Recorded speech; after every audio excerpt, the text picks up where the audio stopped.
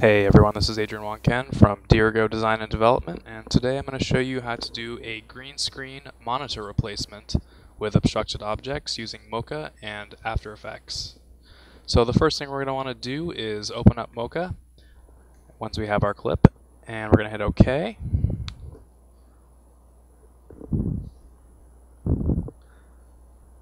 So go ahead and select your spline tool, and we're going to draw out the general shape of what we want to be tracking here. The challenge here is that the right side of the screen is partially obstructed by our foreground element. So in order to create our planar surface, we need to figure out how large the screen is behind my coworker here's head. To do this, we're going to use the markers that are on the green screen itself. You can find a copy of this template on our blog. As I'm creating the third line here using the spline tool, take note that the line created by this tool is actually intersecting through the middle of the tracker marker. And that's going to give me my width of the screen. I'm then going to pull up the grid, and if I run the right side of the spline line parallel with that grid, that's going to give me the actual width of the screen. And we'll round off those curves there. So now we're going to line the planar surface, and if anything we want it just a little bit outside of the green. That's going to give us a little bit of playroom just in case we miss some of that when we actually go to composite it. So we're just going to line up the surface with what we created with the spline tool, and that's going to give us the shape of our screen.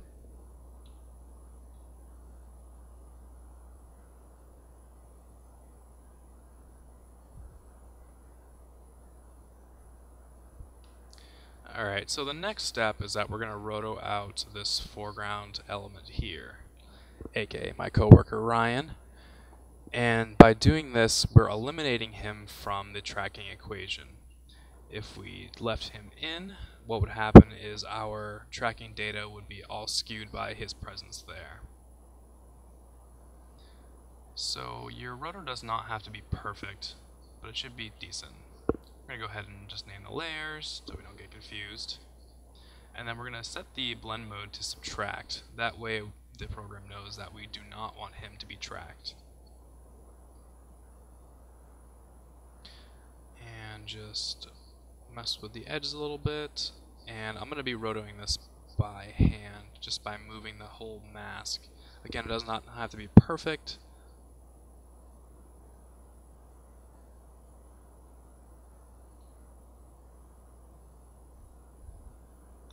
Something like that's just fine.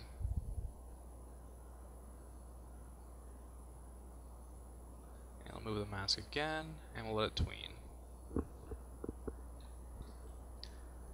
Now that our foreground element has been rotoed out, we can go ahead and track the actual green screen itself. So we'll go ahead and track that. Make sure that before you begin tracking, you actually click perspective on in the motion box. My first tracking attempt was not as successful as I would like it to be.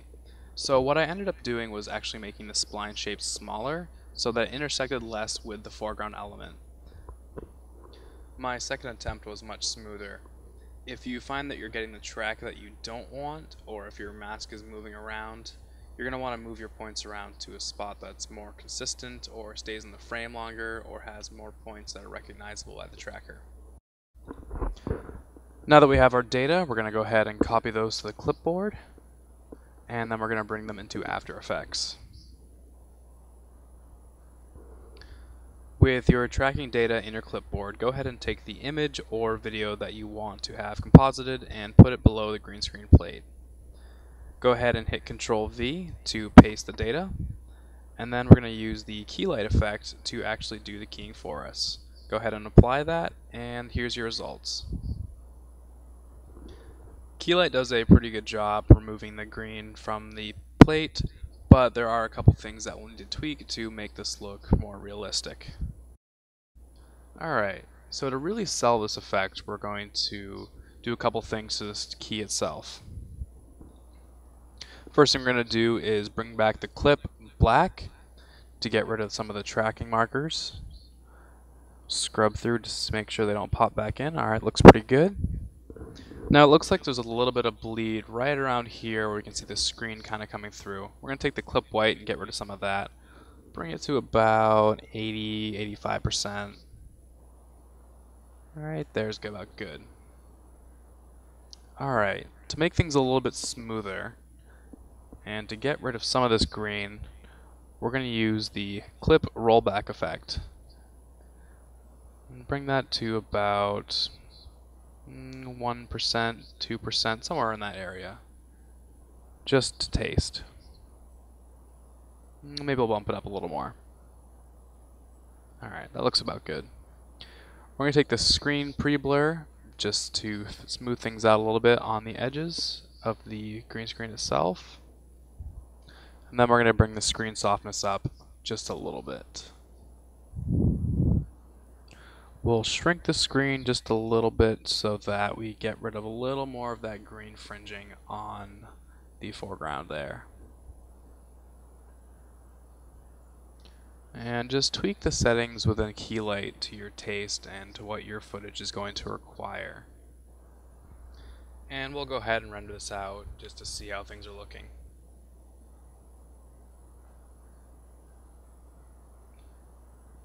Alright, that's pretty good.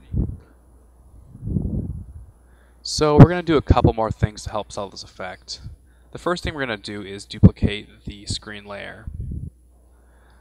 We're going to blur it, and we're going to set the transfer mode to add. This is going to simulate the actual screen effect.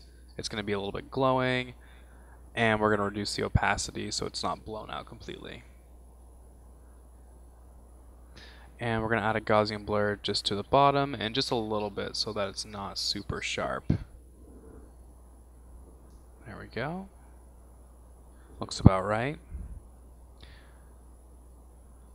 Just dial that down a little more, and blurriness to the taste of the footage that you're trying to achieve. Tweak the opacity a little more. Now the next thing we're going to do is we're actually going to add some noise. This is going to emulate the noise of your camera so it doesn't look too much like a picture that you just dropped in there. And just add noise to taste.